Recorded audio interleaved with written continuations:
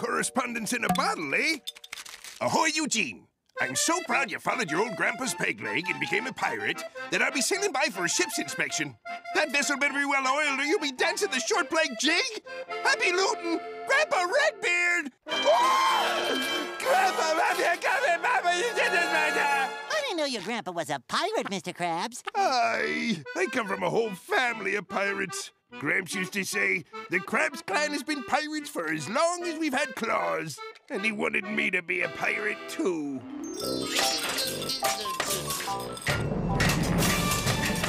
One day you'll be a plundering pirate just like your old granddad here.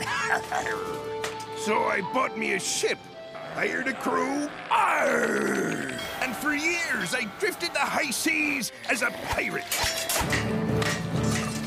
And booty did abound. I started to notice a recurrent theme.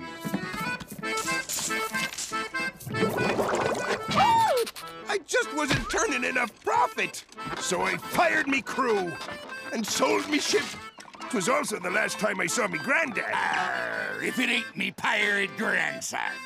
Well, actually, Grandpa, I just sold... You know how proud it makes me to see me only grandson continuing in the family business.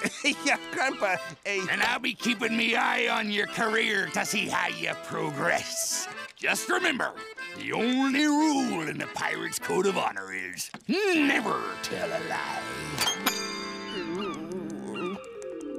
For all he knows, the Krusty Krab is a pirate ship. If he were to find out the truth, it'd break his salty barnacle-encrusted heart.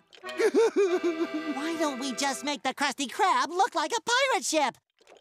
Not a bad idea, boy. But we're gonna need a first-rate crew. We've got Squidward, and I could get Patrick to join up. Yeah.